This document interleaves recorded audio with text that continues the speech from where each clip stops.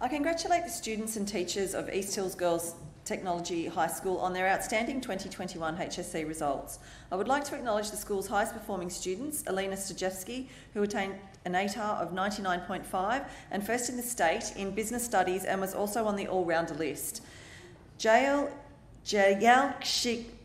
Seshadri, who attained a 97.95 ATAR. Congratulations also to Emily Apostolovsky, who received a Band 6 in HSC Dance and 3 other HSC courses. Emily received an exam mark of 92 and an ATAR of 96.25. She is now dancing professionally for JLD Entertainment and has been accepted into Sydney University to study physiology.